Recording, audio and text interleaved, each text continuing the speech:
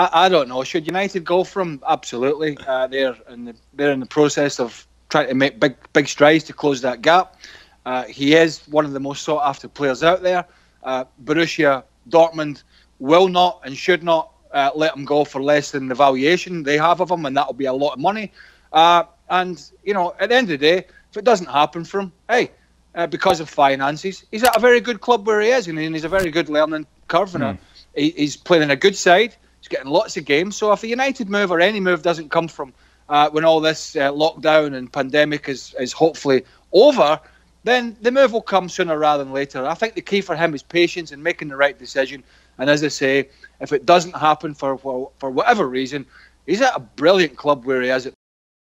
The England international continues to be linked with a big money move to Old Trafford, after lighting up the Bundesliga for the past 2 seasons.